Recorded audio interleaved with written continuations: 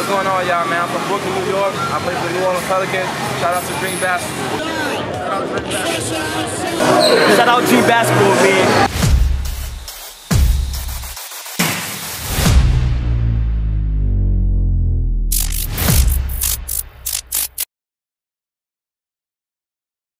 Welcome back to the channel. Today, we're diving into a story that's making waves in the basketball world. LeBron and Bronny, the historic father-son duo that could change the GOAT debate. What happens when the greatest player of all time teams up with his son on the court? We're talking about LeBron James and Bronny James, two names that are not just synonymous with basketball, but with history in the making. Stick around as we explore their remarkable journey and what it means for the NBA. In a groundbreaking moment during the preseason, LeBron and Bronny James took the court together for the Los Angeles Lakers against the Phoenix Suns. This wasn't just another game, it was a historic milestone. By sharing the court, they became the first father-son duo to ever play together in an NBA game. Imagine the emotions. LeBron, with his unparalleled career, and Bronny stepping into the spotlight, living out a dream that many can only imagine. As they suited up in the iconic purple and gold, the basketball world held its breath, knowing this moment would be etched in history forever. But that's not all. LeBron and Bronny also hold the distinction of being the first father-son duo to play on the same NBA team. This unique relationship adds another layer to their legacy. For Bronny, the opportunity to learn from one of the greatest, his dad, offers invaluable experience that few young players ever receive. LeBron's mentorship on and off the court sets Bronny up for success while also adding a heartwarming narrative to their shared journey in the league.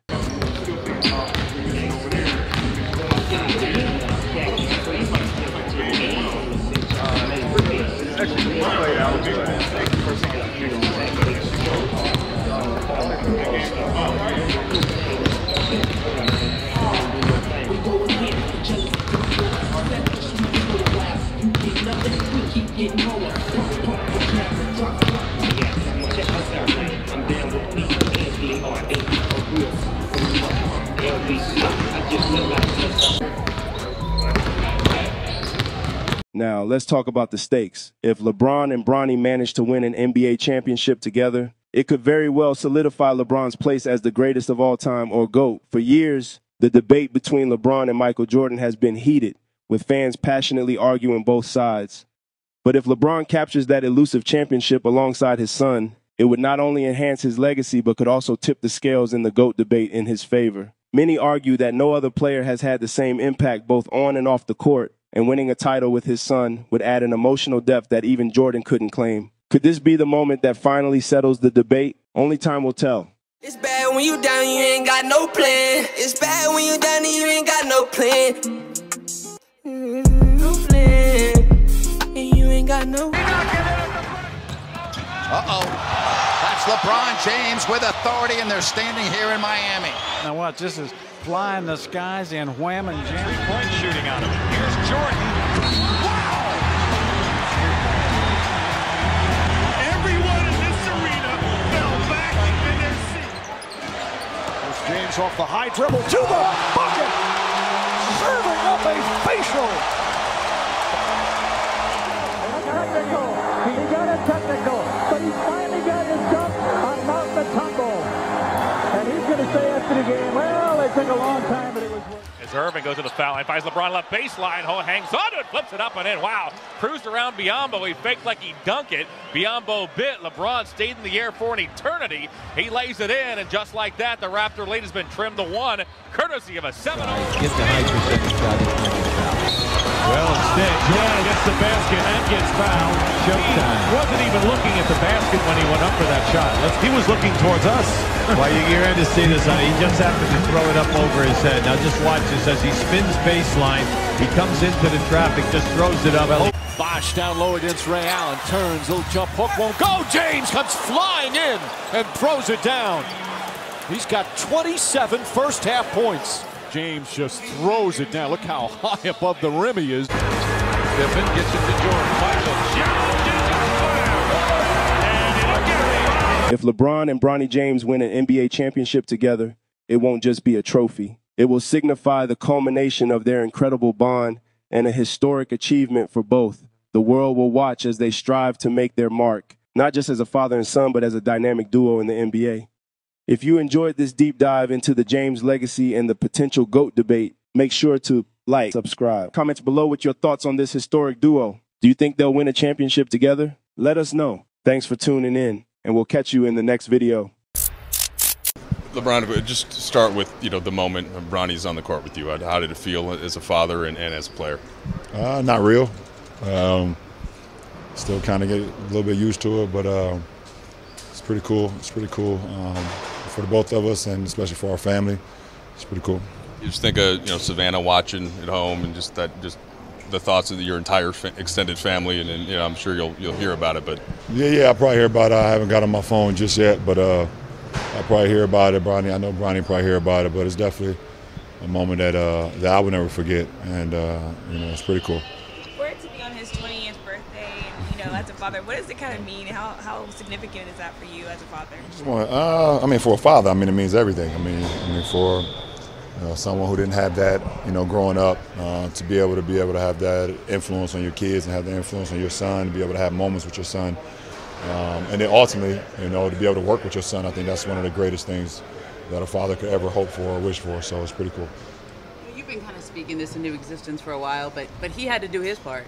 Yeah, for sure. What do you think of the job he's done just getting here, getting drafted, go through the process? I just think for him just to be able to keep his head straight forward, keep the blinders on.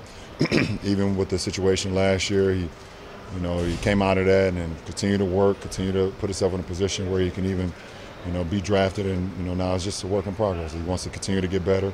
He wants to continue to learn, and he's doing it every single day. So, it's great to see. Did you know it was going to happen tonight? Did JJ let you know beforehand that? Yeah, he kind of have a notion that he wanted to do. Obviously, the coaches kind of set their lineups and then how the game is going to flow. So to have that moment was dope, and it was pretty cool. When you hear beforehand, obviously there's only so many things in this game you haven't experienced. That was the first time for that. So when he tells you that. Is that when the kind of the excitement about it kind of starts, or are you locked in, prepping for a game like it's? No, I'm prepping for a game like it's regular. But the moment when we came out of the timeout and he was picking up full court and I went up and because my guy was taking the ball out, we still kind of stood next to each other. I kind of looked at him and it was just like the Matrix or something. It just didn't feel real. So. But it was great to have those moments out there with him. What'd you tell him afterwards? Sorry. I just told him to keep getting better. Keep getting better. I think obviously he's young. Just turned, like you said, just turned 20. He's young. He wants to continue to improve, and that's what's most important. So every time you get a moment out there, just continue to make winning plays. Continue to learn from from his mistakes, learn from the good things, and I think if he continues to do that, he'll keep getting better and better as every moment, goes on and on.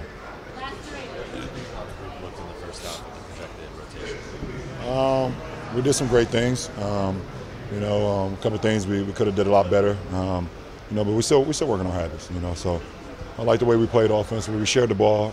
We had some turnovers that from myself that I didn't particularly like, but I'm also trying to do some things that's different, which is a good thing, though. We want to push the ball, we want to kick the ball ahead, we want to be better with that. So, but all in all, I thought we had great energy. I thought we paid attention to detail, and I feel like we got better. So it's a win for us.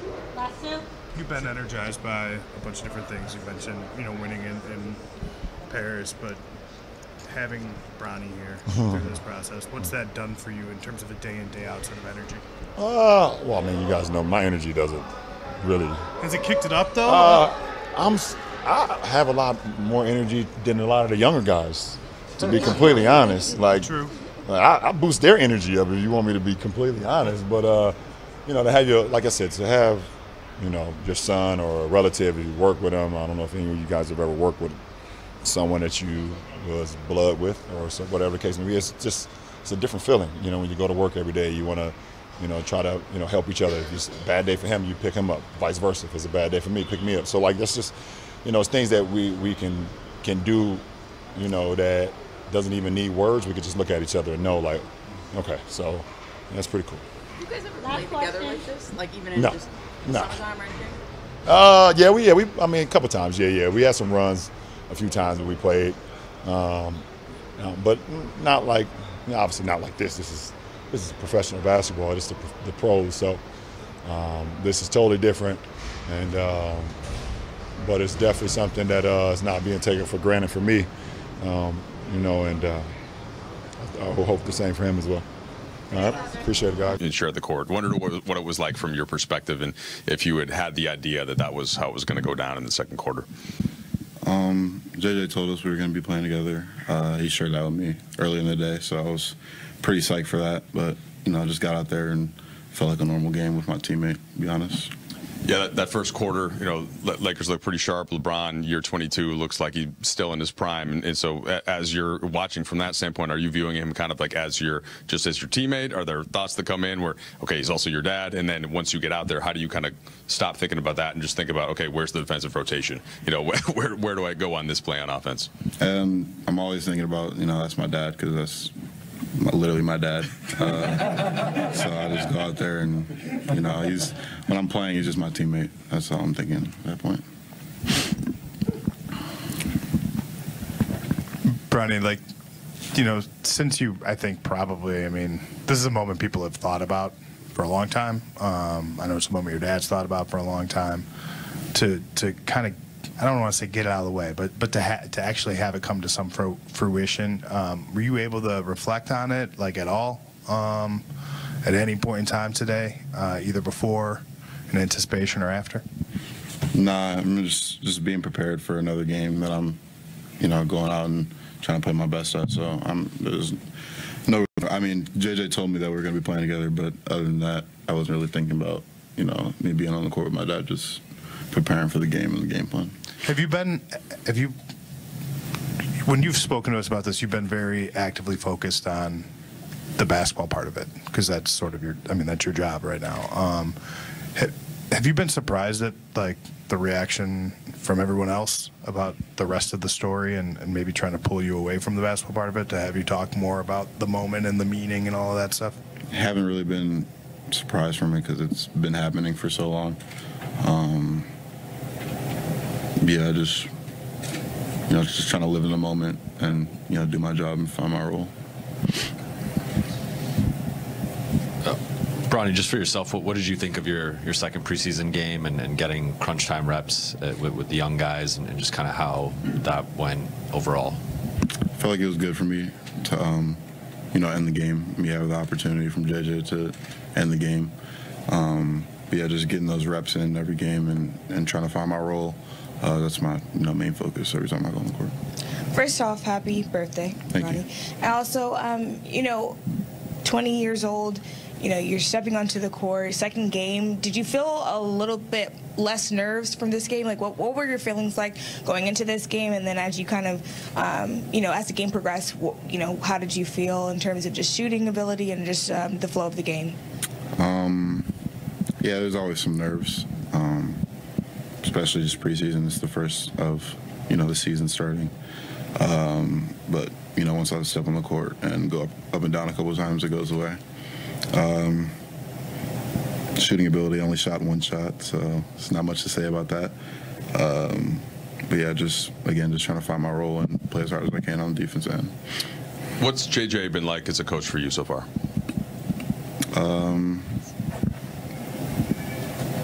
He's really encouraging, especially for the younger guys like myself. Just trying to, push us into something that down the road can, contribute to a winning team. Bronny, your dad has been talking about this moment for a couple of years, speaking it into existence, but you had to make it happen on your end. Can you just talk about your own journey to get here and getting through college, the health situation last year, and in camp now to make this happen? Just finding, fuel every day to get up and start working. This is the biggest thing for me. Just taking everything that, has happened to me during those year and some change. And, just getting up and continuing to work every day. It's just been 2 preseason games, but between the exhibitions, camp, and summer workouts, is there an specific area of your game you feel more comfortable with, or you think that's grown the most compared to the end of the college season? JJ has really emphasized that defensive end and being a pest on defense. So that's just what I've been trying to, focus on when I'm stepping on the floor. Last two. Hey, Bronny, what do you think enables you to stay in the moment and so even keel through everything? To be honest, I couldn't tell you. Don't know. It's a lot. It's a lot of stuff going around. Just trying to focus on, what my job is and what I'm supposed to be doing. I feel like that's the thing that keeps me grounded. Last question.